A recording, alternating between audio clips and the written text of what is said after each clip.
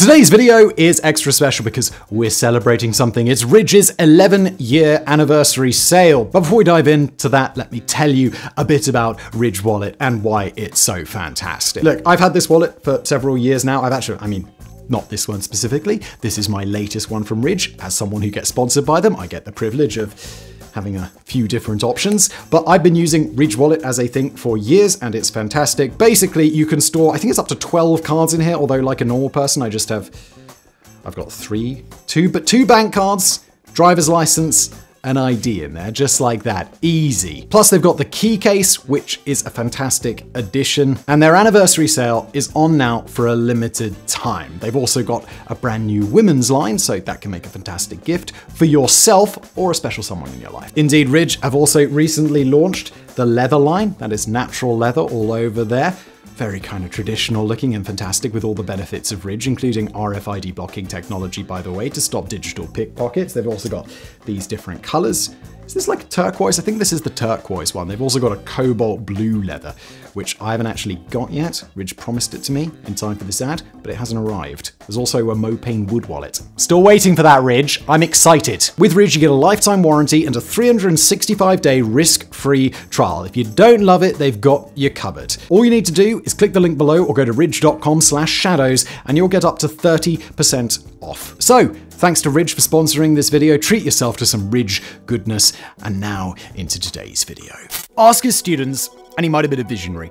Ask his contemporaries, and he might have been a mad scientist. Ask the experts of today, and he might have been a monster.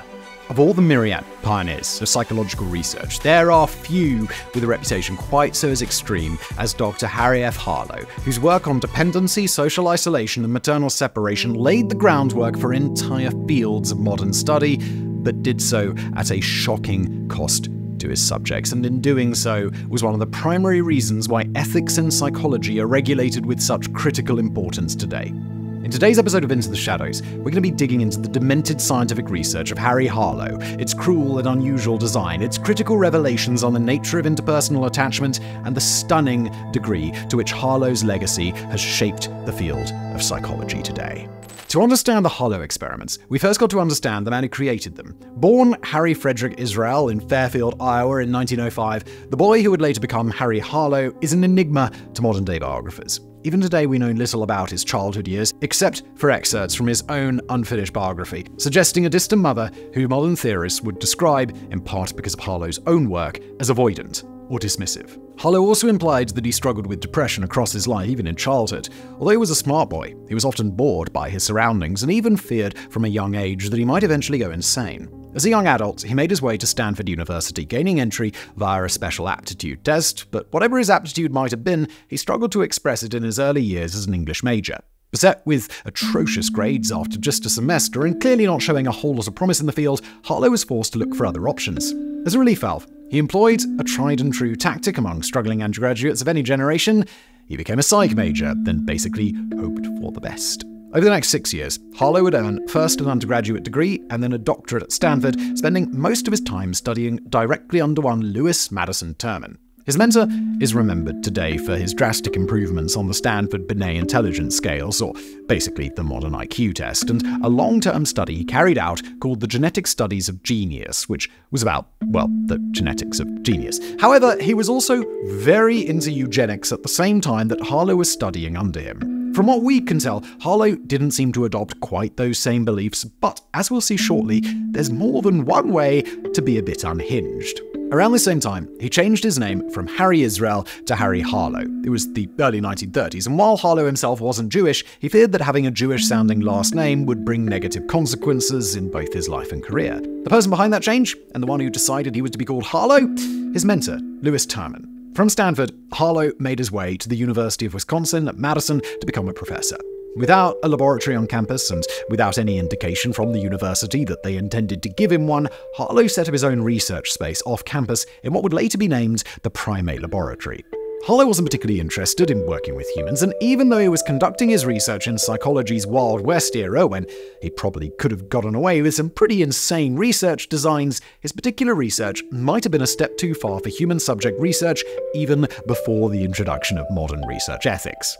Harlow's early work at Madison was done via a local zoo, who supplied him with primates to engage with what he would eventually call the Wisconsin General Testing Apparatus. Basically, a memory and cognition test, the apparatus yielded some fairly interesting results for Harlow, but the most important one of all wasn't actually one that he'd expected to find. Within a few tests of a given primate, Harlow realized that the primates were beginning to figure out strategies to get through the tests that he was running. But although Harlow spent a while trying to figure out how the monkeys were developing those strategies, or learning to learn as he called it, that line of questioning ultimately became a gateway into the one that would make Harlow's entire career. You see, during the time that Harlow was running his first large-scale primate experiments, he decided to put together a breeding colony of monkeys in his lab. The primates he chose were rhesus macaques, an old-world monkey from Southeast Asia with complex social groups, internal familial relationships, and close anatomical and physiological similarities to humans. During the establishment of the breeding colony, Harlow and his students were able to witness firsthand how healthy relationships between baby rhesus monkeys and their mothers developed, and when Harlow decided that he wanted to rear the infant monkeys in a nursery rather than dealing with their protective mothers whenever he wanted to use one in an experiment, he began to notice something else. The nursery-raised macaques were coming out differently, not physically, but behaviorally, and Harlow wanted to know why. Harlow and his contemporaries were living at a time in which infant attachment to their parents, especially their mothers, was not well understood. Opinions on the impact of infant separation from a mother ran the gamut. Some theorists postulated that it was to do with a dependent feeding relationship with a mother, purely transactional at first, while others contended that it barely mattered at all. Still others claimed that humans only organized into familial structures and engaged with society to gain steady access to sexual contact.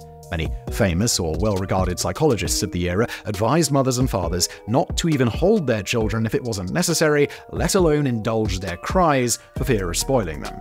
As behavioralist John Watson once wrote, apparently, without a hint of irony, do not overindulge them, do not kiss them goodnight. Rather, give a brief bow and shake their hands before turning off the light. Savage, bro. The American standard for nurseries at the time was to intentionally make them cold, distant, and inhospitable to positive attachment. But Harlow, along with a handful of other psychologists at the time, took a different tack. Depending on your perspective, you might say Harlow had a hunch, or you might say that he had more experience than most on the subject after struggling to make sense of his own mother's behavior toward him as a boy. After all, that's the nature of every Freudian slip in psychology, saying one thing and meaning your mother. But regardless, Harlow contended that an infant's bond with its mother mattered very, very much, and that it would have a profound impact on a child not just in infancy, but during the longer course of development as well. Harlow's first really consequential experiment came over 20 years after he first began working at the University of Wisconsin in 1957. By then, he had noticed the strangeness of some of his rhesus monkeys when they were raised away from their mothers, and he decided to run a longer and more organized study. He and his research team began separating infant monkeys from their mothers at birth and raising them in what was essentially complete isolation other than their interaction with the researchers. It seems obvious now, but at the time, it was a surprise for Harlow to learn that this impacted the monkeys severely. Left alone and deprived of stimulus, the monkeys learned to cope in all manner of ways. Zoning out so hard, they appeared to be doing what we now know to be disassociating, or pacing incessantly inside their cages, or even harming themselves. They proved incapable of interacting with other monkeys when they were eventually given the opportunity to do so, and some were so shaken by the experience that they stopped eating entirely and starved to death. That was already a stunning find, considering how starkly it ran contrary to the wisdom of the time. But Harlow had also picked up one other detail, specifically that the monkeys had shown a common behavior in clinging onto the diapers the research team had given them. Those diapers were made of cloth, and they were soft, and the infant monkeys seemed to be taking comfort in them. That led Harlow toward the question of comfort in a maternal relationship, and the way he went about examining the nature of maternal comfort would write his name into the history books. Harlow's next experiment exposed a new generation of infant monkeys to a pair of surrogate mothers, but not living ones. Each monkey involved in the study would be raised in an enclosure with two dummies, one made of cold and flexible wire and one made of soft cloth. In order to directly challenge his peers' contention that a mother-child relationship was all about accessing food, Harlow ensured that some monkeys would have their milk bottle stored in the cloth mother, while others had it stored in the wire mother. In all cases, no matter which of the surrogate mothers the monkeys had to use to get their milk, they nonetheless spent the vast majority of their time with the cloth mother. Monkeys that had a milk-giving wire mother would interact with it only minimally, and usually only to feed. Those that had a milk-giving cloth mother ignored the wire mother entirely. But the real stunner came when those same monkeys were exposed to new environments with new stimuli. When they were placed into those environments with the companionship of the cloth mother, they were curious, interactive, and at times even brave. When they were feeling less brave, they'd retreat back to the cloth mother or even the wire mother for safety. But when they were taken away from their surrogate mothers and placed into the same situations, they broke down, trying to hide, crying and howling to return to safety. Of all the ways Harlow's experiment could have gone, there were few conceivable outcomes that might have screamed the conclusions at him any more conclusively. Harlow would also run experiments on infant monkeys that had grown up with only their mothers and no peer exposure, and when those monkeys showed fear and aggressiveness when exposed to same-age peers, Harlow's takeaways grew stronger still in their conviction. The infant-mother relationship wasn't only about food, and in fact, it didn't even need food as a central component. Instead, it was all about comfort, safety, and security, feelings in which physical contact with the mother seemed to be absolutely critical. The implications for parents of the time were horrifying. After following the advice of the best psychologists of the day, they'd taken steps to raise their children in a way that Harlow had now shown was going to leave their children emotionally and developmentally stunted in the long term. His findings were a confirmation to other theorists who'd been struggling to make the same point to the general public, and the idea of comfort as a cornerstone in child development really began to take on. It seems ridiculous to imagine now, but these were, at the time, truly groundbreaking ideas and ones that shook the field of psychology to its core. With his grand thesis on centrality of comfort now firmly interjected into the American public consciousness, Harlow turned his attention back to his flock of rhesus monkeys. Now, the question at hand would be isolation.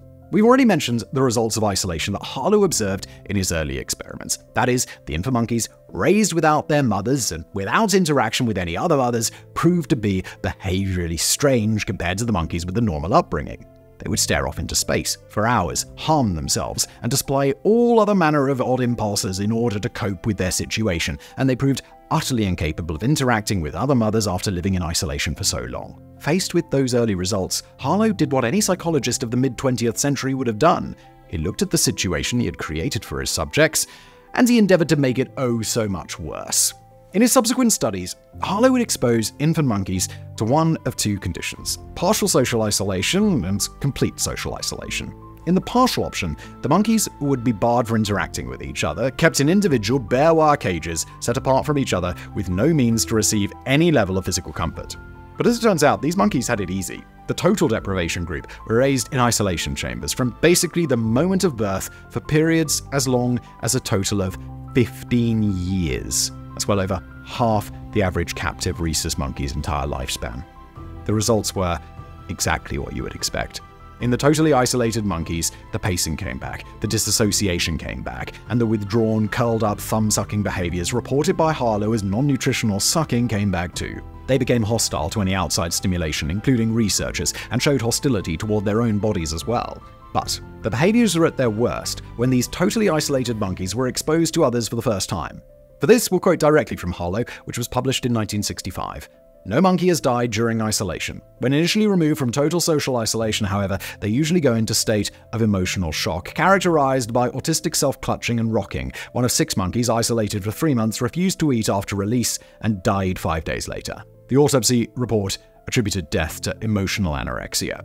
A second animal in the same group refused to eat and probably would have died had we not been prepared to resort to forced feeding. In one particularly interesting detail, the emotional anorexia Harlow described appeared most strongly in infants that were isolated for just 3 months before being exposed to other monkeys. Infants who were isolated for longer periods and matured a bit more in their solitude certainly didn't enjoy their initial exposure to other monkeys, but the results were far less destructive. Harlow also noticed that when the monkeys, particularly the 3-month isolates, were given the chance to spend more time with other monkeys around their age, they were able to come out of their shells and even rehabilitate themselves cognitively and socially. In human terms, they are the children salvaged from the orphanage or inadequate home within the first year of life. The monkeys who'd been isolated for longer, however, showed severely impaired recovery and were totally averse to contact play or roughhousing that would be common among normal macaques of the same age. In Harlow's writing, quote, "The effects of 6 months of total social isolation were so devastating and debilitating that we had assumed initially that 12 months of isolation would not produce any additional decrement. This assumption proved to be false. 12 months of isolation almost obliterated the animals socially. So stunted was the 12-month group's social growth that when it came time to have them interact with normally raised monkeys from a control group, quoting again, the controls became increasingly aggressive toward the helpless isolate animals and might have killed them had we continued social testing. By the end of this run of studies, Harlow had concluded not only that a lack of social interaction could nearly entirely destroy an infant's capacity to function, either at the present age or later in life, but there was only a narrow, critical window for much of the damage to be undone. A 3-month-old monkey could be taken out of isolation, placed into Harlow's rough equivalent of a nursery, and shown by their peers how to act. But the same couldn't be said for a 6-month or 12-month-old monkey. By Harlow's extrapolations, those were roughly the same developmental markers as a 2-year-old child and a 4-year-old child, respectively. And when those monkeys were left to interact only with peers that had also experienced the same isolation, they were able to interact only minimally, using the crude mechanisms they basically invented themselves. Those that eventually had children of their own were sometimes capable of not killing their own infants, but struggled to do anything more than that. But that news did come with one critical caveat. 6-month-old monkeys who were placed into recovery groups not with normal 6-month-old peers but normal 3-month-old peers had a far better chance of complete social recovery. Now, do you remember when we said earlier that Harlow, when faced by real and fascinating results on attachment, decided to do the mid-20th century psychological thing and make life even more of a living hell for the subjects? Well, it was at this point, in the final years of Harlow's career, that he decided to repeat the cycle one more time. Harlow had always had a soft spot for choosing rather unconventional or even sensationalist names for his own projects, including some that we're not going to mention because we'd rather not have this video demonetized. But the one we do need to discuss is a series of isolation chambers that Harlow referred to as the Pit of Despair. Harlow's intent with this round of studies was to attempt to build a model for understanding depression in animals, and if Harlow was going to do that, then he was going to need some depressed animals.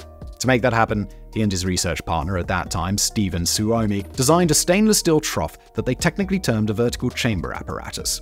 Basically, it was a steel pit with a wire mesh floor, a food box, a water bottle holder, with a top design so the monkeys inside couldn't use it to hang or entertain themselves. The sides of it were made to be slippery, sloping down to a narrow point where the monkey inside would barely have room to move. And this time, Harlow's subjects weren't infant monkeys, removed from their mothers at birth. They were monkeys of an age at least 3 months old, who had already formed bonds with their mothers and their nursery playmates. Harlow's express intention was to shatter those bonds and keep the monkeys in complete isolation and complete darkness for months. The result, of course, was precisely what you might expect. After a day or two spent attempting to escape, the monkeys inside would give up, descend to the bottom of the apparatus, curl up into a ball, and by all outward appearances, languish in their despair with no opportunity to do anything else. As Harlow's collaborator Suomi wrote it later, no monkey was able to guard against the psychological anguish they seemed to experience inside the cage, and none of them emerged without sustaining serious psychological damage for the rest of their lives. After 30 days in the pit, monkeys who were released would refuse to interact with other monkeys, engage with any external stimuli, or even move of their own volition. For the most part, they would remain huddled and attempting to self-soothe by clutching at their own bodies.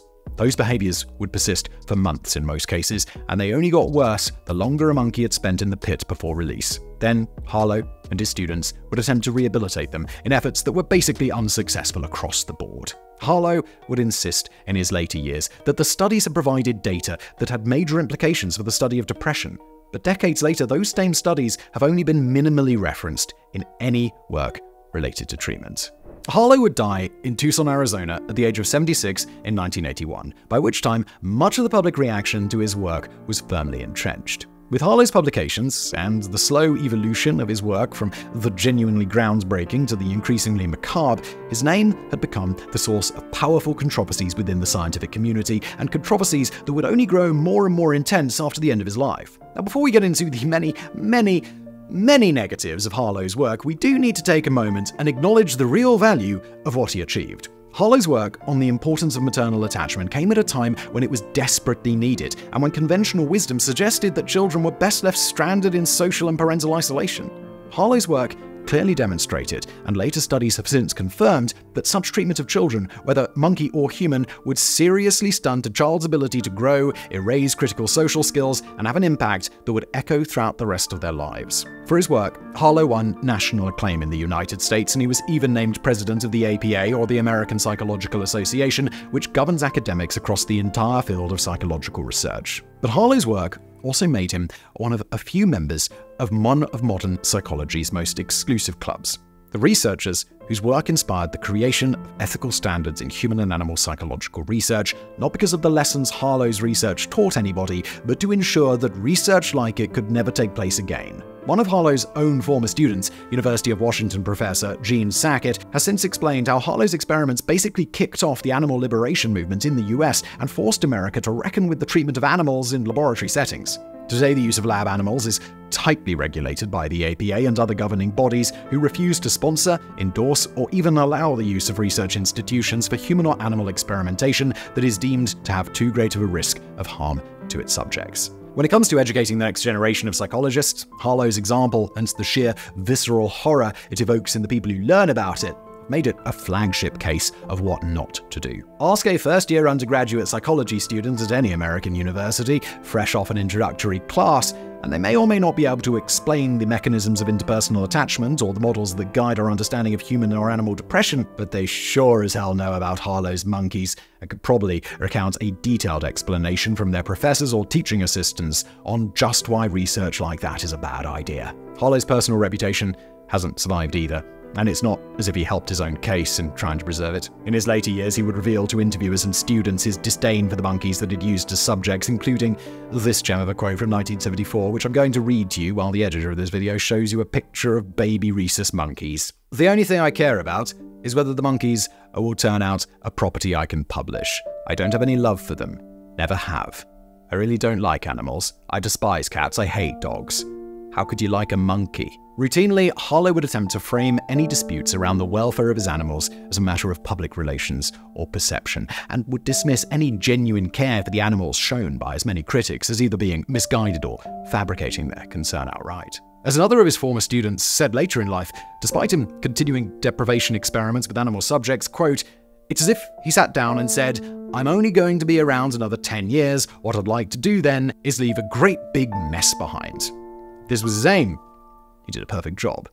Not only that, but Harlow's own motivations for conducting some of his most questionable studies have been repeatedly called into question. As we alluded to before, this was a man who devoted his life to studying mother-child attachment and often ripping away that attachment from his subjects after having been deprived of such attachment himself. There were side experiments we didn't even mention before, including the use of a surrogate mother machine that attacked baby monkeys with spikes or cold air to simulate real-life abuse. The results, by the way, showed that those baby monkeys were still unable to bring themselves to stop seeking comfort from the evil but cloth-covered abusive surrogates. Harlow's later pit of despair experiments came at a time in his life when Harlow himself entered a well of despair following the death of his second wife after a long battle with cancer. With his own personal depression came disinterest in attachment and far more of an interest in isolation of his subjects. When asked by another faculty member at the University of Wisconsin why on earth Harlow was using these demented pits for his research, Harlow reportedly responded, "Because that's how it feels when you're depressed." One of his former doctoral students it worked with during the Pit of Despair years has since explained that he had to be talked out of an even more descriptive name, the Dungeon of Despair, for fears of how the university and Harlow's own peers might react. Other critics pointed out that the Pit of Despair research was generating results that might have been shocking in the 1950s. For example, the idea that living organisms might experience negative effects because of social deprivation, but were well understood by the time those later experiments actually took place. Said writer Wayne Booth, Harry Harlow and his colleagues go on torturing their non-human primates decade after decade, invariably proving what we all knew in advance, that social creatures can be destroyed by destroying their social ties. In retrospect, it's impossible to dismiss the life and work of Harry Harlow in its entirety. Modern nurseries, social services, maternity wards, and countless individual relationships between mothers, fathers, and their children have been fundamentally changed for the better because of what Harlow was able to show the world with his studies. But at the same time, Harlow left behind a long and indisputable legacy of intense pain and even depravity in the name of science. Harlow and his work did indeed represent progress, but at a price of decades of unyielding cruelty. He was a man, one part visionary, one part mad scientist, and one part pure madman. The world wouldn't be the same without him, and yet it is imperative that the field of psychology never hosts a figure quite like him again.